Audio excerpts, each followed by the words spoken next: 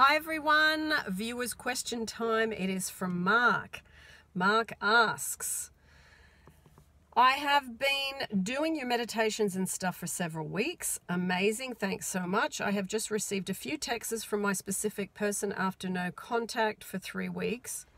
In brackets, broke up about 3 to 4 weeks ago, and then the space before that.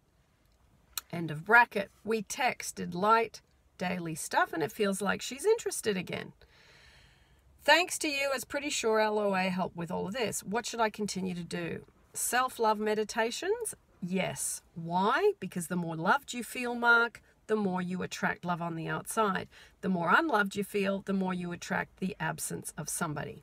Okay? I think self-love meditations are really important.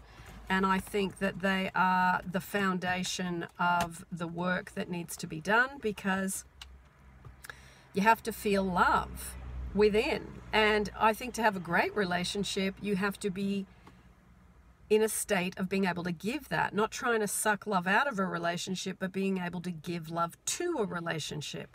Okay? Now, how often? I would do self-love meditations about 4-5 times a week. I think doing any technique 7 days a week is just too much. People get exhausted. So, self-love meditation first.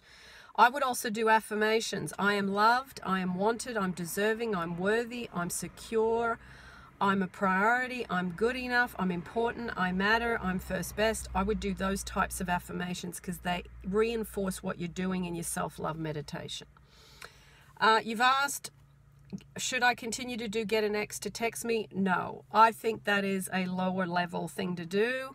You might do that maybe once or twice, but that's still about getting. Even though, you know, you're focusing on the wanted, I would probably shy away from that a little bit. Sending out love to SP. Yes, there is a great meditation called Radiating Love Out to Another. It's on my meditation channel. I'll put the link down below. And any other Radiating Love Out meditations I will put down below as well.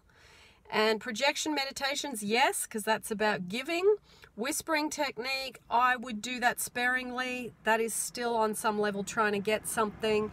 But if you use the whispering technique to say, hey, how about we have a wonderful meal together and we share a glass of wine. So that's about 2 people receiving. It's not just about getting. So modify it as a higher grade.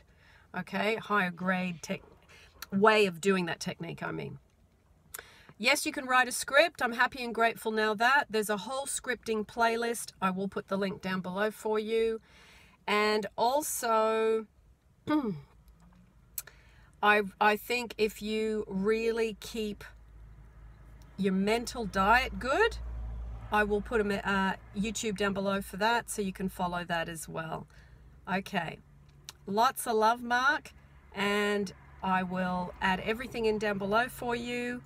And you know, you're on the right track. Just keep working on you. Relationships only reflect back to you what you've got going on. The better the relationship, the better your mental and emotional state has to happen first, okay? They are a projection screen of how good you are really doing. All right? Lots of love. And let us know how you go.